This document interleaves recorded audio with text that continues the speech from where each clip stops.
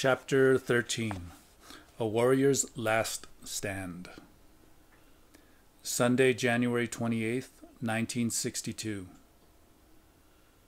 Around 10 a.m., Don Juan walked into his house. He had left at the crack of dawn. I greeted him. He chuckled, and in a clowning mood, he shook hands with me and greeted me ceremoniously. "We're going to go on a little trip," he said. "You're going to drive us to a very special place in search of power." He unfolded 2 carrying nets and placed 2 gourds filled with food in each of them, tied them with a thin rope, and handed me a net.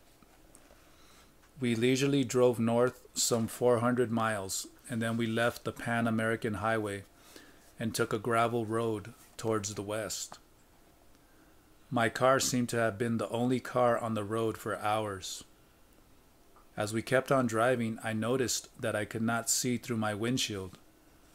I strained desperately to look at the surroundings, but it was too dark, and my windshield was overlaid with crushed insects and dust.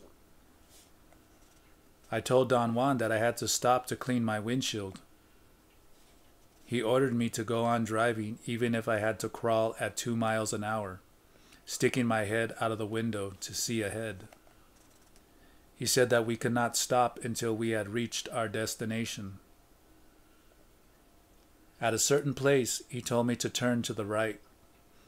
It was so dark and dusty that even the headlights did not help much. I drove off the road with great trepidation. I was afraid of the soft shoulders, but the dirt was packed. I drove for about 100 yards at the lowest possible speed, holding the door open to look out. Finally, Don Juan told me to stop. He said that I had parked right behind a huge rock that would shield my car from view. I got out of the car and walked around, guided by the headlights. I wanted to examine the surroundings because I had no idea where I was. But Don Juan turned off the lights. He said loudly that there was no time to waste, that I should lock my car so we could start on our way. He handed me my net with gourds. It was so dark that I stumbled and nearly dropped them. Don Juan ordered me in a soft, firm tone to sit down until my eyes were accustomed to the darkness. But my eyes were not the problem. Once I got out of my car, I could see fairly well. What was wrong was a peculiar nervousness that made me act as if I were absent-minded. I was glossing over everything. "Where are we going?" I asked. "We're going to hike in total darkness to a special place," he said. "What for?" "To find out for sure whether or not you're capable of continuing to hunt power." I asked him if what he was proposing was a test, and if I failed the test, would he still talk to me and tell me about his knowledge. He listened without interrupting. He said that what we were doing was not a test, that we were waiting for an omen, and if the omen did not come, the conclusion would be that I had not succeeded in hunting power, in which case I would be free from any further imposition, free to be as stupid as I wanted. He said that no matter what happened, he was my friend and he would always talk to me. Somehow I knew I was going to fail. "The omen will not come," I said jokingly. "I know it. I have a little power." He laughed and patted me on the back gently. "Don't you worry," he retorted. "The omen will come. I know it. I have more power than you." He found his statement hilarious. He slapped his thighs and clapped his hands and roared with laughter. Don Juan tied my carrying net to my back and said that I should walk 1 step behind him and step in his tracks as much as possible.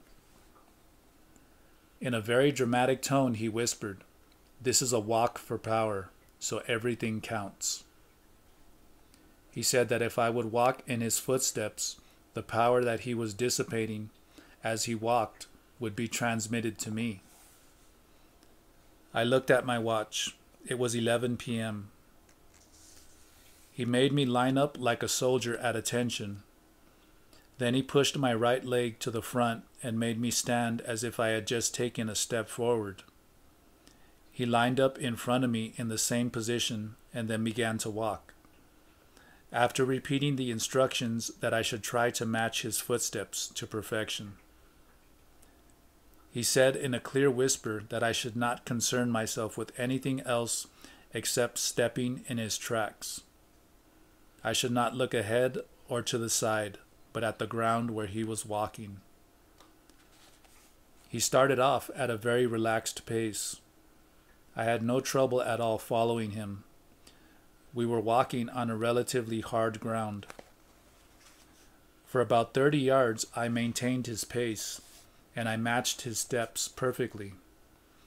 Then I glanced to the side for an instant, and the next thing I knew, I had bumped into him. He giggled and assured me that I had not injured his ankle at all when I had stepped on it with my big shoes. But if I were going to keep on blundering, one of us would be a cripple by morning. He said, laughing in a very low but firm voice, that he did not intend to get hurt by my stupidity and lack of concentration, and that if I stepped on him again, I would have to walk barefoot. "I can't walk without shoes," I said in a loud, raspy voice. Don Juan doubled up with laughter, and we had to wait until he had stopped. He assured me again that he had meant what he said. We were journeying to tap power, and things had to be perfect. The prospect of walking in the desert without shoes scared me beyond belief. Don Juan joked that my family were probably the type of farmers that did not take off their shoes even to go to bed. He was right, of course. I had never walked barefoot, and to walk in the desert without shoes would have been suicidal for me. "This desert is oozing power," Don Juan whispered in my ear. "There is no time for being timid." We started walking again. Don Juan kept an easy pace. After a while, I noticed that we had left the hard ground and we were walking on soft sand. Don Juan's feet sank into it and left deep tracks. We walked for hours before Don Juan came to a halt. He did not stop suddenly, but warned me ahead of time that he was going to stop so I would not bump into him. The terrain had become hard again, and it seemed that we were going up an incline. Don Juan said that if I needed to go to the bushes, I should do it, because from then on we had a solid stretch without a single pause. I looked at my watch. It was 1 a.m. After a 10 or 15-minute rest, Don Juan made me line up and we began to walk again. He was right. It was a dreadful stretch. I had never done anything that demanded so much concentration. Don Juan's pace was so fast, and the tension of watching every step mounted to such heights that at a given moment I could not feel that I was walking anymore. I could not feel my feet or my legs. It was as if I were walking on air and some force were carrying me on and on. My concentration had been so total that I did not notice the gradual change in light. Suddenly I became aware that I could see Don Juan in front of me. I could see his feet and his tracks instead of half guessing, as I had done most of the night. At a given moment, he unexpectedly jumped to the side, and my momentum carried me for about 20 yards further. As I slowed down, my legs became weak and started to shake until finally I collapsed on the ground. I looked up at Don Juan, who was calmly examining me.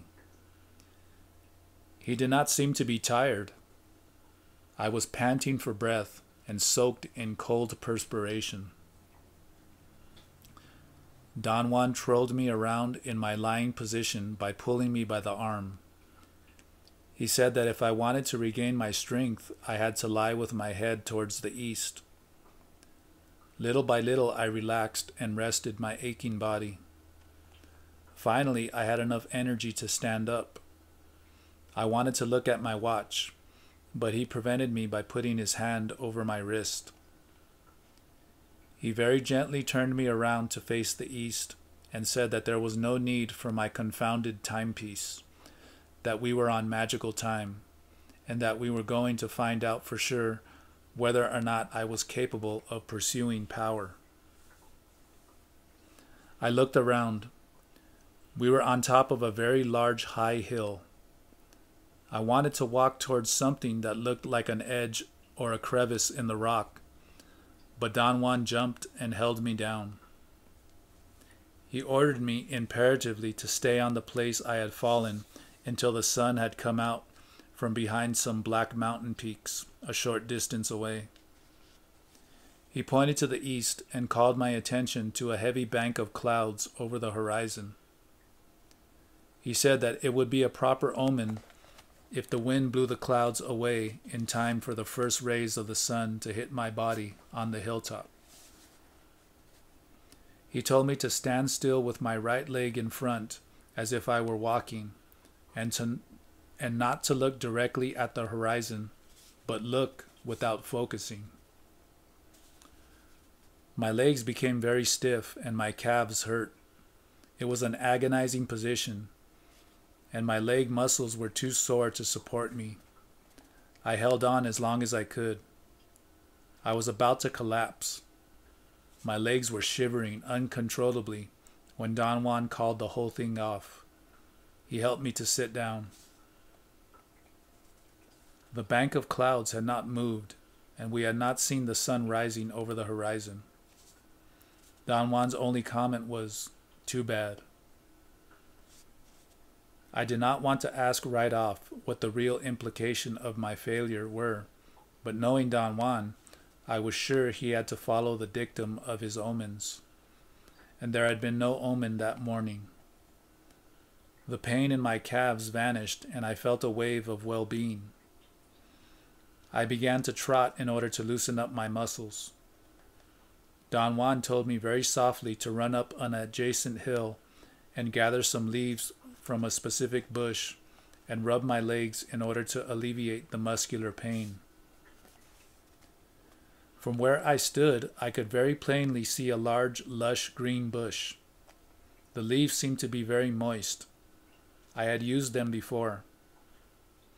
I had never felt that they had helped me, but Don Juan had always maintained that the effect of really friendly plants was so subtle that one could hardly notice it, yet they always produced the results they were supposed to. I ran down the hill and up the other. When I got to the top, I realized that the exertion had almost been too much for me. I had a hard time catching my breath, and my stomach was upset. I squatted and then crouched over for a moment until I felt relaxed. Then I stood up and reached over to pick the leaves he had asked me to. But I could not find the bush. I looked around. I was sure I was on the right spot, but there was nothing in that area of the top of the hilltop that even vaguely resembled that particular plant. Yet that had to be the spot where I had seen it. Any other place would have been out of range for anyone looking from where Don Juan was standing.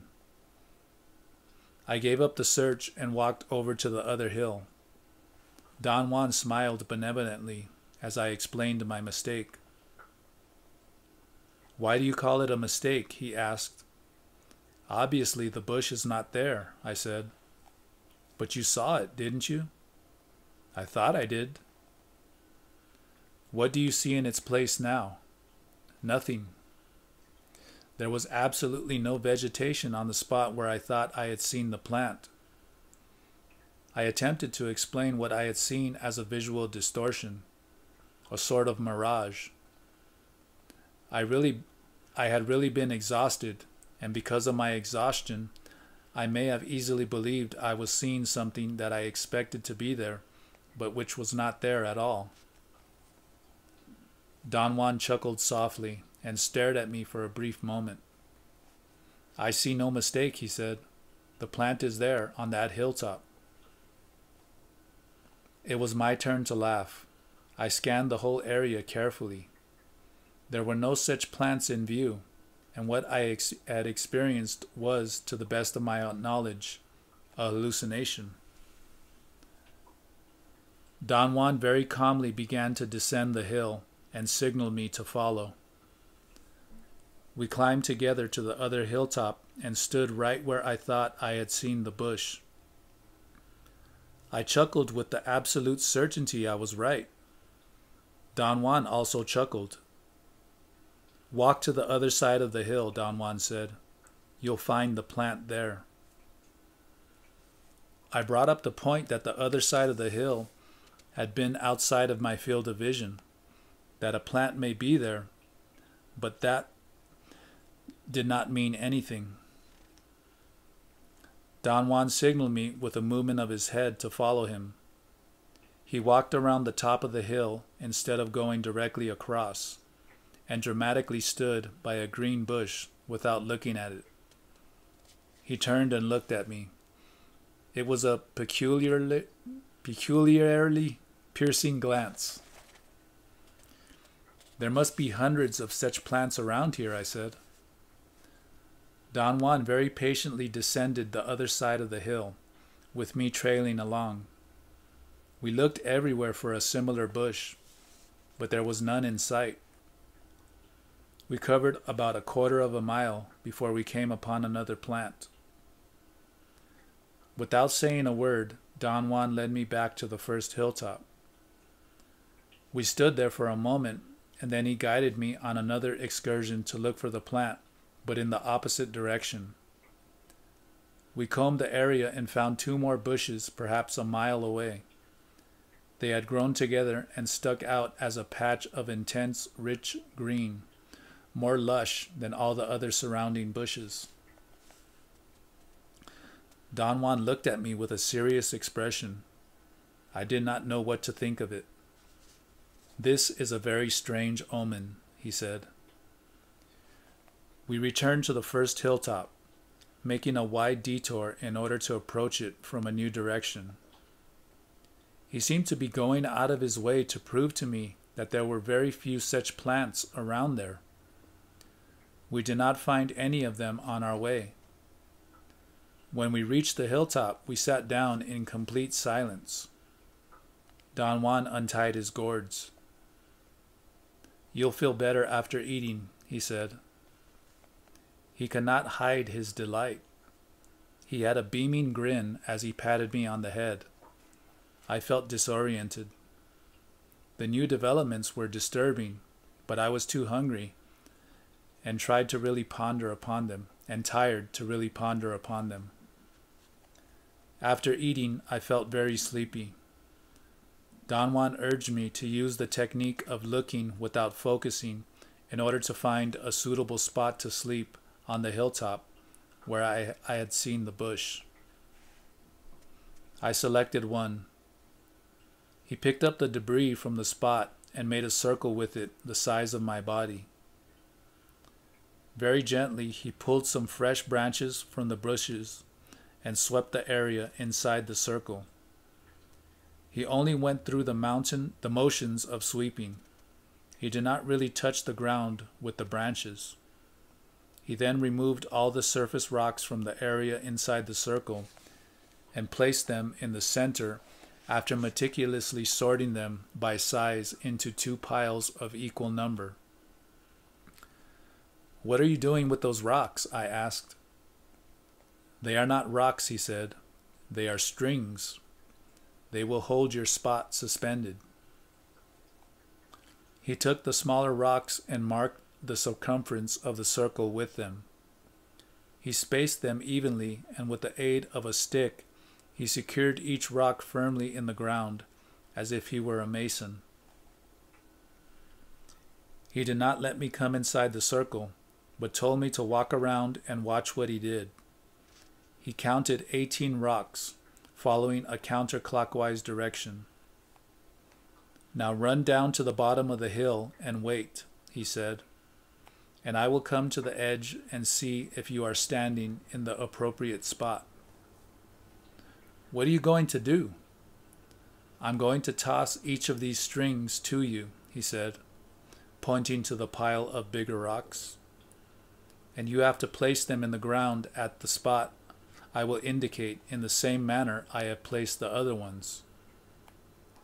You must be infinitely careful. When one is dealing with power, one has to be perfect. Mistakes are deadly here. Each of these is a string that could kill us if we leave it around loose. So you simply can't make any mistakes. You must fix your gaze on the spot where I will throw the string. If you get distracted by anything at all, the string will become an ordinary rock, and you won't be able to tell it apart from the other rocks lying around. I suggested that it would be easier if I carried the strings downhill one at a time. Don Juan laughed and shook his head negatively. These are strings, he insisted, and they have to be tossed by me and have to be picked up by you. It took hours to fulfill the task. The degree of concentration needed was excruciating. Don Juan reminded me every time to be attentive and focus my gaze. He was right in doing so. To pick out a specific rock that came hurtling downhill, displacing other rocks in its way, was indeed a maddening affair. When I had completely closed the circle and walked to the top, I thought I was about to drop dead. Don Juan had picked some small branches and had matted the circle. He handed me some leaves and told me to put them inside my pants, against the skin of my umbilical region. He said that they would keep me warm and I would not need a blanket to sleep. I tumbled down inside the circle. The branches made a fairly soft bed, and I fell asleep instantly. It was late afternoon when I woke up. It was windy and cloudy. The clouds overhead were compact cumulus clouds, but towards the west they were thin cirrus clouds, and the sun shone on the land from time to time. Sleeping had renewed me. I felt invigorated and happy. The wind did not bother me. I was not cold. I propped my head up with my arms and looked around. I had not noticed before, but the hilltop was quite high. The view towards the west was impressive. I could see a vast area of low hills and then the desert. There was a range of dark brown mountain peaks towards the north and east, and towards the south an endless expanse of land and hills and distant blue mountains. I sat up. Don Juan was not anywhere in sight. I had a sudden attack of fear. I thought he may have left me there alone, and I did not know the way back to my car. I lay down again on the mat of branches, and strangely enough my apprehension vanished. I again experienced a sense of quietness, an exquisite sense of well-being. It was an extremely new sensation to me. My thoughts seemed to have been turned off. I was happy. I felt healthy. A very quiet ebullience filled me. A soft wind was blowing from the west and swept over my entire body without making me cold. I felt it on my face and around my ears, like a gentle wave of warm water that bathed me and then receded and bathed me again. It was a strange state of being that had no parallel in my busy and dislocated life. I began to weep, not out of sadness or self-pity, but out of some ineffable, inexplicable joy. I wanted to stay in that spot forever, and I may have, had Don Juan not come and yanked me out of the place. "You've had enough rest," he said as he pulled me up. He led me very calmly on a walk around the periphery of the hilltop. We walked slowly and in complete silence. He seemed to be interested in making me observe the scenery all around us. He pointed to clouds and mountains with the movement of his eyes or with the movement of his chin. The scenery in the late afternoon was superb. It evoked sensations of awe and despair in me. It reminded me of sights in my childhood. We climbed to the highest point of the hilltop, a peak of igneous rocks, and sat down comfortably with our backs against the rock, facing the south. The endless expanse of land towards the south was truly majestic. "Fix all this in your memory," Don Juan whispered in my ear. "This spot is yours. This morning you saw, and that was the omen. You found this spot by seeing. The omen was unexpected, but it happened. You are going to hunt power, whether you like it or not. It is not a human decision, not yours or mine. Now, properly speaking, this hilltop is your place, your beloved place. All that is around you is under your care. You must look after everything here, and everything will in turn look after you." In a joking way, I asked if everything was mine. He said yes, in a very serious tone.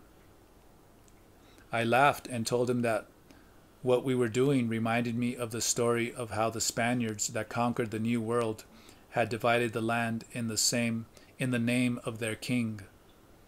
They used to climb to the top of a mountain and claim all the land they could see in any specific direction.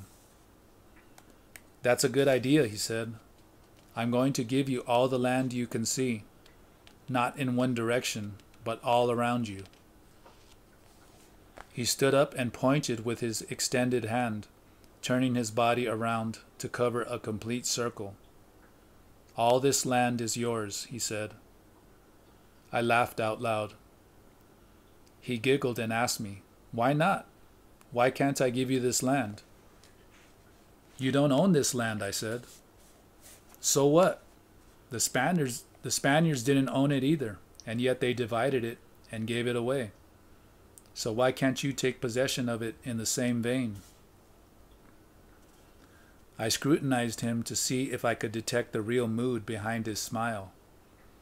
He had an explosion of laughter and nearly fell off the rock. "All this land, as far as you can see, is yours," he went on, still smiling. "Not to use, but to remember. This hilltop, however, is yours to use for the rest of your life. I am giving it to you because you have found it yourself. It is yours. Accept it." I laughed, but Don Juan seemed to be very serious. Except for his funny smile, he appeared to actually believe that he could give me that hilltop. "Why not?" he asked, as if he were reading my thoughts. "I accept it," I said, half in jest. His smile disappeared. He squinted his eyes as he looked at me. "Every rock and pebble and bush on this hill, especially on the top, is under your care," he said. "Every worm that lives here is your friend. You can use them, and they can use you." We remained silent for a few minutes. My thoughts were unusually scarce. I vaguely felt that his sudden change of mood was foreboding to me, but I was not afraid or apprehensive. I just did not want to talk any more. Somehow, words seemed to be inaccurate and their meanings difficult to pinpoint. I had never felt that way about talking, and upon realizing my unusual mood, I hurriedly began to talk. "But what can I do with this hill, Don Juan?" "Fix every feature of it in your memory. This is the place where you will come in dreaming. This is the place where you will meet with powers, where secrets will someday be revealed to you. You are hunting power, and this is your place, the place where you will store your resources. It doesn't make sense to you now, so let it be a piece of nonsense for the time being. We climbed down the rock, and he led me to a small, bowl-like depression on the west side of the hilltop. We sat down and ate there. Undoubtedly, there was something indescribably pleasant for me on that hilltop. Eating, like resting, was an unknown, exquisite sensation. The light of the setting sun had a rich, almost copperish glow, and everything in the surroundings seemed to be dabbed with a golden hue. I was given totally to observing the scenery. I did not even want to think. Don Juan spoke to me almost in a whisper. He told me to watch every detail of the surroundings, no matter how small or seemingly trivial, especially the features of the scenery that were most prominent in a westerly direction. He said that I should look at the sun without focusing on it until it had disappeared over the horizon. The last minutes of light, right before the sun hit a blanket of low clouds or fog, were, in a total sense, magnificent. It was as if the sun were inflaming the earth, kindling it like a bonfire. I felt a sensation of redness in my face. "Stand up," Don Juan shouted as he pulled me up. He jumped away from me and ordered me in an imperative but urging voice to trot on the spot where I was standing. As I jogged on the same spot, I began to feel a warmth invading my body. It was a copperish warmth. I felt it in my palate and in the roof of my eyes.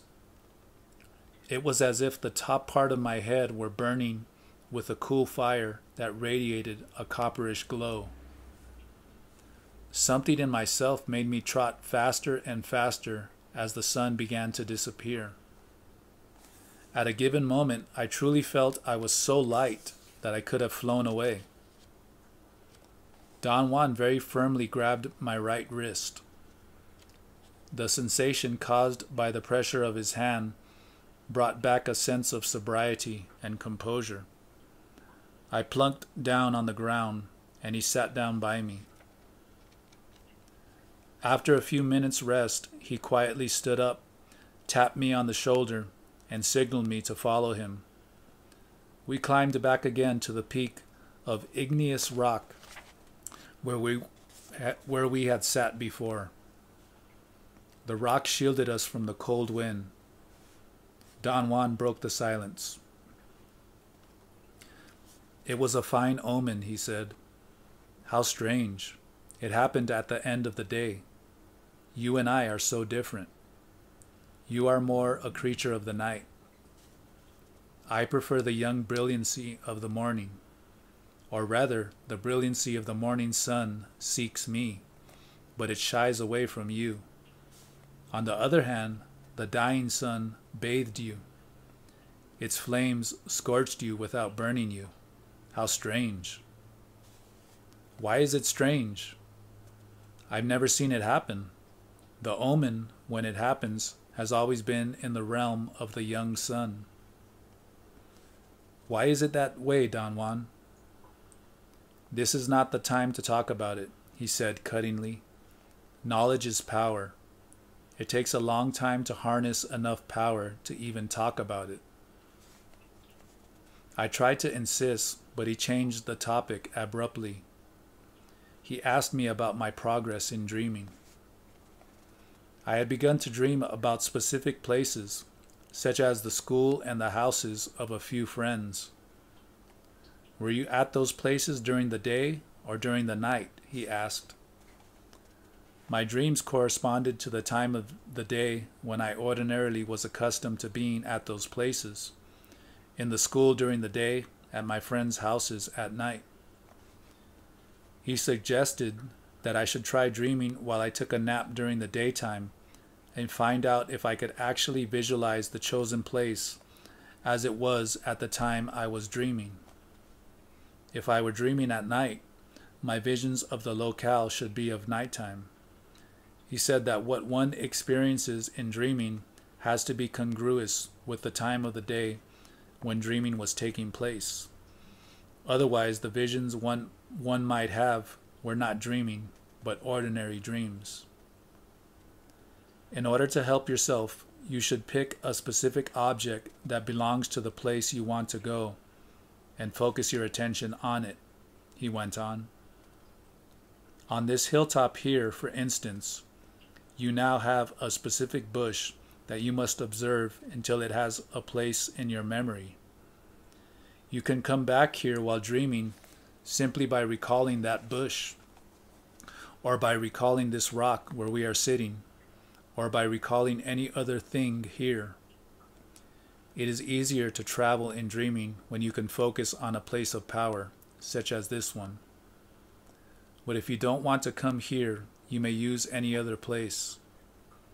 Perhaps the school where you go is a place of power for you.